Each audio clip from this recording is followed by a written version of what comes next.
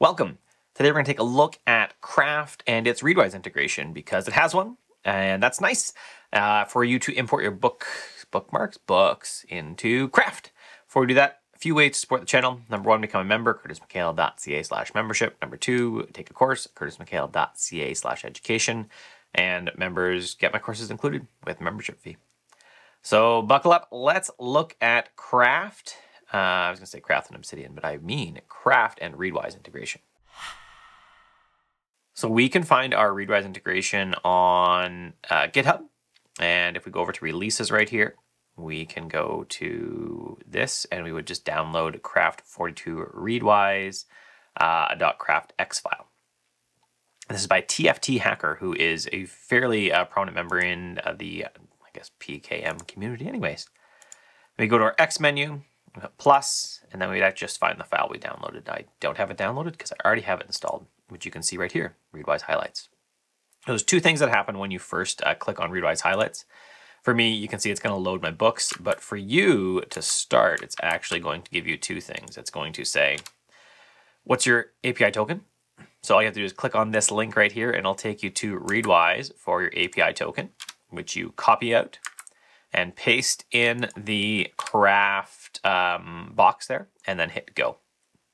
It takes a few seconds to load, especially the first time, and then you get your highlights showing up right here. If you need to refresh them, you can refresh. So let's start by importing Ikigai. So it has now imported Ikigai, and one valuable comparison here will actually be with my Obsidian import of Readwise.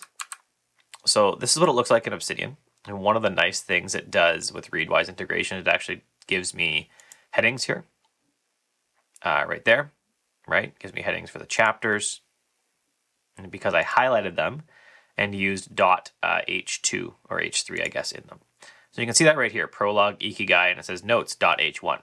So one thing that the Craft integration doesn't do is give you the actual headings here. So you'd have to go back in and make that yourself, right? So you can see prologue. It actually turns into an H3, but it's highlighted anyway, so that's fine.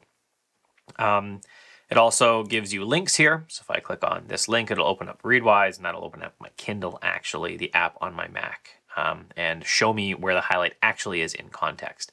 So this is nice that we get these things, right? Logotherapy is already in there, Ikigai. Now I think over here, I'm pretty sure that I actually started logotherapy with double quotes around it, although I don't remember for sure. No, I didn't. So community, this would be a note. And in my system right here with Obsidian, it would actually link already to the community note, but it does not link here. So I'd actually have to come in here and say at community. And now I have linked this to my community note.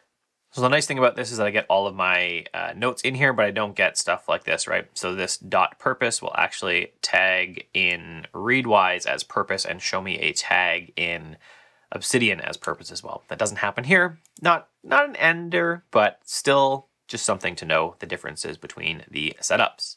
I'm not actually sure if TFT Hacker can add this as an option either based on the Readwise API. So what else can you do here? So this is Ikigai, it's only Ikigai, but I could actually come down here, scroll to the bottom, really scroll to anywhere, and enter a couple times, and I can import a second book if I wanted. Let's import, I don't even know, some other book. Play DHD. So I just imported it below. That's fine.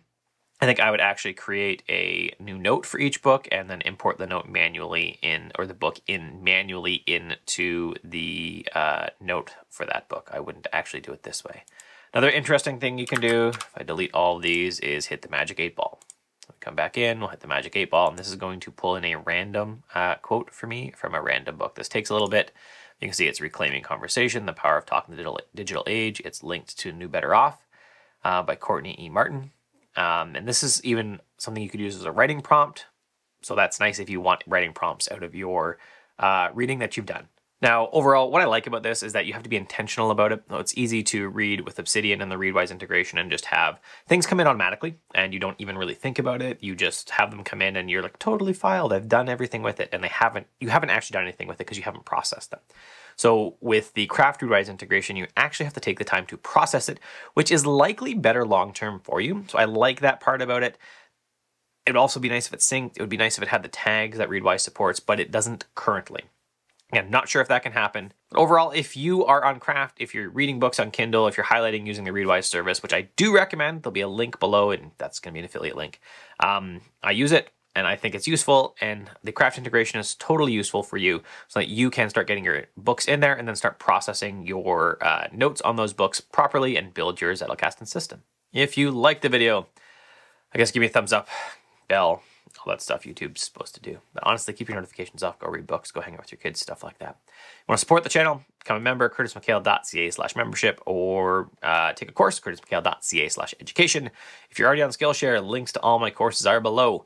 My Getting Started with Zettelkasten course uses craft if you want to dig into that. And I'm also working on a comprehensive craft course for beginners. Have an excellent day.